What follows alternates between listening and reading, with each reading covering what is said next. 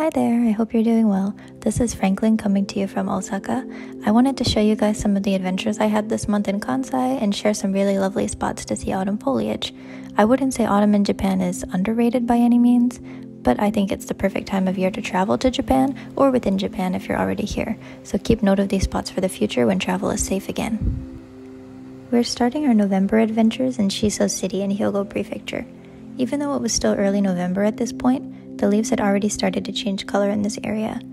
My friend Lauren and I rented a car and drove out a couple hours from Osaka to do some apple picking at Hara Apple Farm. It was 600 yen to pick apples for 2 hours.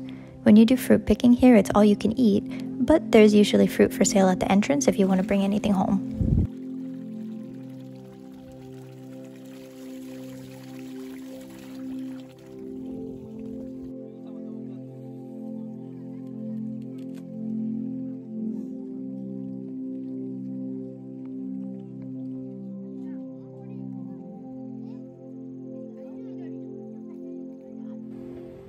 So I went apple picking with Lauren. We just finished up and we got apple soft cream. So something that you'll find a lot in Japan is soft cream of whatever fruits or vegetables or foods are famous in that area. So I got onion soft cream before when we went to Arashiyama, and here it's bingo soft cream. So you get like tomato soft cream other places too. Ooh. Or shoyu, soy sauce. Or wasabi. Oh. This is so good though, as expected.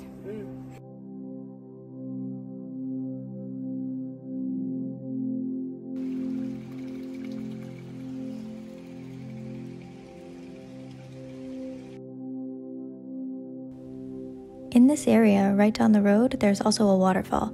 There's a parking lot just up the road, or you can walk from the parking area where the apple farm is.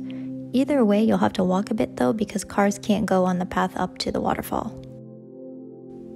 Lauren and I spent about 7,000 yen each that day for the car, tolls, and gas. Usually the most expensive cost when renting a car here is the tolls. Our next little adventure is not necessarily autumn foliage related, but this place, Nakanoshima Park in Osaka, is one of my favorite spots in the city. This is the rose garden, which is insanely beautiful at its peak in May, but there are also some roses that bloom in October and may still be around in early November.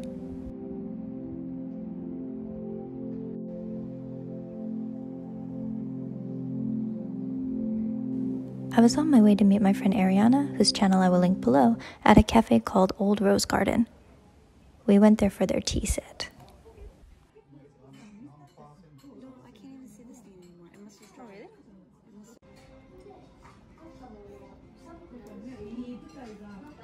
She's hard at work. Not as easy. I used to have a better stick, and now my stick is not so good anymore.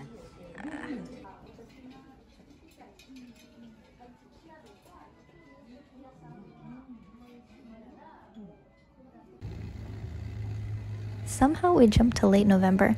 I think I was just busy organizing my house, and my birthday is also mid-November, so I was enjoying that weekend, and I got another tattoo, but I didn't film it. We're back with the beautiful autumn foliage at Katsuoji in Mino City, Osaka. I rented a car with 2 friends, and this was our first destination. This site is famous for the Daruma that you can find in every corner.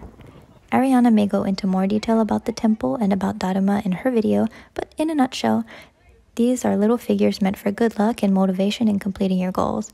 When you buy one, you set a goal for yourself and color in one eye.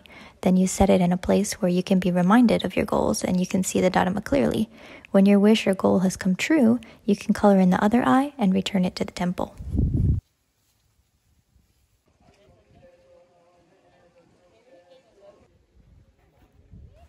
Aside from the thousands of Daruma you can find here, or even purchase one for yourself at 500 yen, this is one of the most beautiful autumn spots I've seen yet.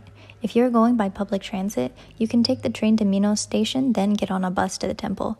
You can't really walk here from the station, but there are a lot of other beautiful things to see in Mino that are walkable from the train station. So let's go!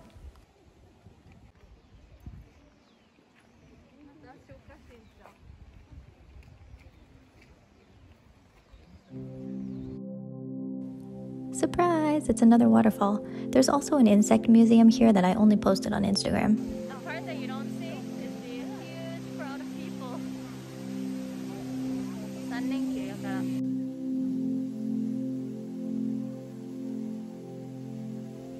Our final little adventure brings us to Arashiyama in Kyoto. There's an elderly couple that I teach on Skype every week, and they told me this is their favorite place in autumn, so I went with my friend Rosa to check it out. I discovered that there's a scenic train called the Sagano Romantic Train that brings you through the foliage for 30 minutes or so, but while we waited in line, all the time sold out. This would be lovely in the spring, but I'd recommend buying tickets online during popular seasons.